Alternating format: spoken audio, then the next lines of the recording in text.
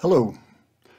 Welcome to Cultural Resource Management, Anthropology 451 at the University of Montana. My name is Doug McDonald, and I'm a professor of anthropology at the University of Montana. My archaeological research takes me all over Montana and Wyoming in search of great archaeological sites.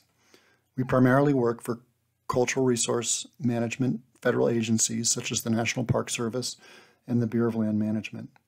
Here at the University of Montana, I teach classes in archaeology and, as you know, cultural resource management. I've taught this class at UM now since 2006, with this one being the first to be offered fully online. With this course, University of Montana students can actually complete a fully online undergraduate anthropology degree here at UM.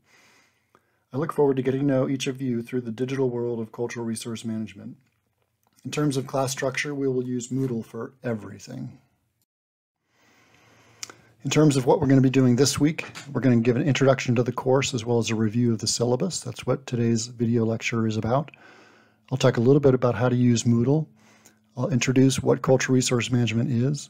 I'll talk about my summer in cultural resource management.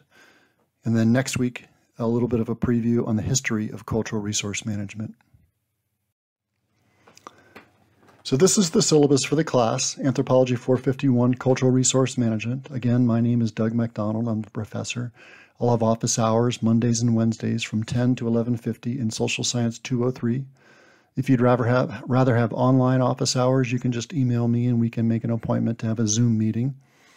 In terms of the course objectives, Anthropology 451 will provide students with a full understanding of the world of cultural resource management. Students will learn the pertinent laws, agencies, and procedures of CRM. What are cultural resources? What does it mean to manage them? Why do we need to manage them? Students will learn about cultural resource management via video lectures, websites, movies and videos, as well as readings. By the end of this course, students will have a strong understanding of what it takes to be a cultural resource manager and will have enough information to determine if this is a potential career option. This is an online course. All lectures, quizzes, tests, etc. will be conducted on UM's online learning website, Moodle. You will need your NetID and password to use Moodle. There is a Moodle 101 tutorial for students to help teach you how to use it. You can click on the syllabus or on our Moodle website to get access to that Moodle tutorial. Students will have assignments due every Sunday by 11:59 p.m. The Week 1 Moodle tutorial is worth 5 points. It is the first assignment due this Sunday, September 5th before 11:59 p.m. You'll upload your certificate through the Moodle website. There are 8 online short answer quizzes, each worth 20 points for 160 points total. There are 2 online exams, a midterm and a final, each worth 100 points or 200 points total. And there will also be 4 movies and associated movie quizzes in the weeks that there are no regular quizzes or tests. These movie quizzes are worth a total of 40 points. There are 400 total points available with grading based on a standard percentage of 100. Any graduate students in this class will be required to write an additional 10-page paper worth 100 points. The rest of the syllabus can be found on our website at Moodle, and you can download it and look at the weekly assignments that are due.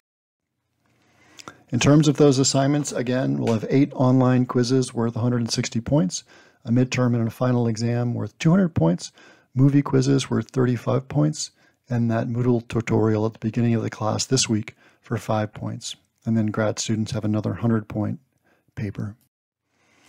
The class textbook is Tom King's Cultural Resource Laws and Practice. You can get it at the bookstore at the University of Montana. You can order it through Amazon, or you can use the Kindle version, which is available through Amazon as well. This is what Moodle looks like as you log into it. The Moodle tutorial will walk you through how to actually use the website. In addition to these class videos, I'll post lecture notes, which is essentially the PowerPoint slides that I use under the narration for this video lecture. Other things that we'll use Moodle for in terms of what you can find on Moodle, I'll keep the gradebook on Moodle. The movies that I'll ask you to watch are on Moodle. I'll also show you helpful internet web links that will be helpful in terms of understanding the topics for the week, and we'll have occasional online readings through Moodle. In terms of course announcements, I will also make course announcements by clicking on sending emails through Moodle. So the University of Montana needs to know your accurate email address. So for example, some of you use Gmail or Hotmail. you should have your University of Montana emails forwarded to those Gmail or Hotmail accounts so that you make sure you see my announcements if I make them. So what is cultural resource management?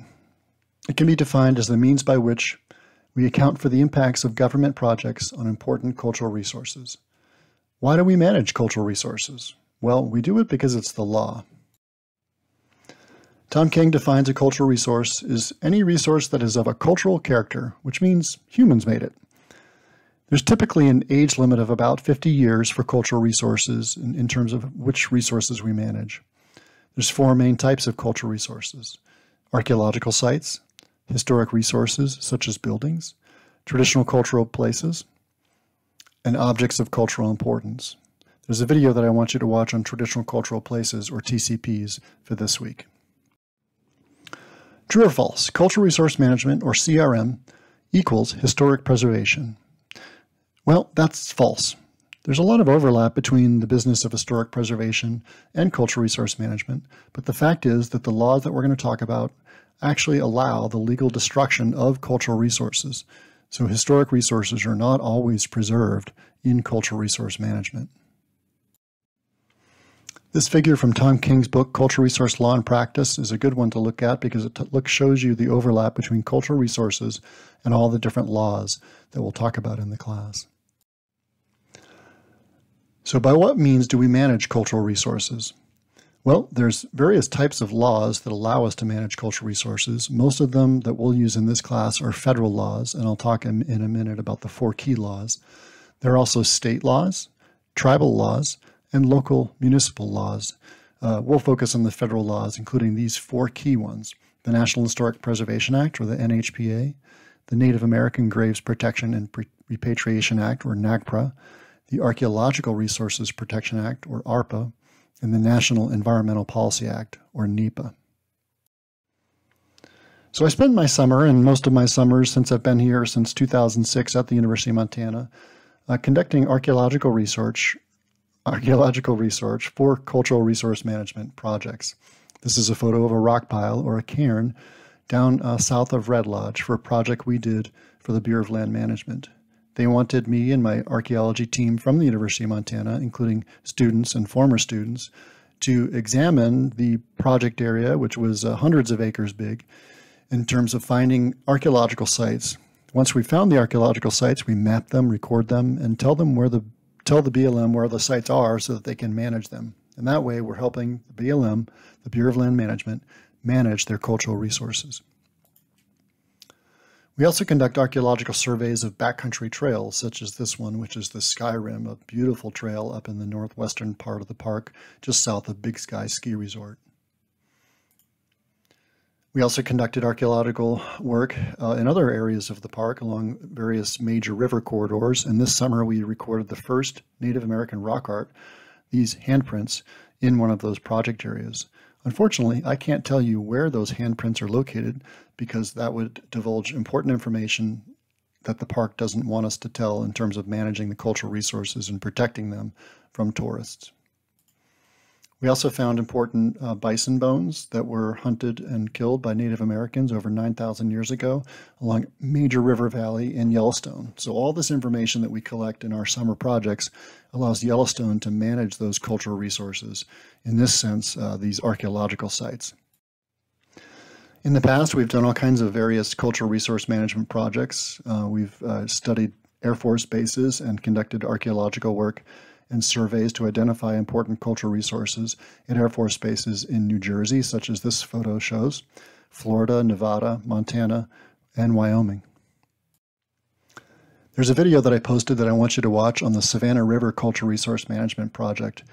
This is a good video that shows how federal agencies consider the impacts of their activities on federal lands.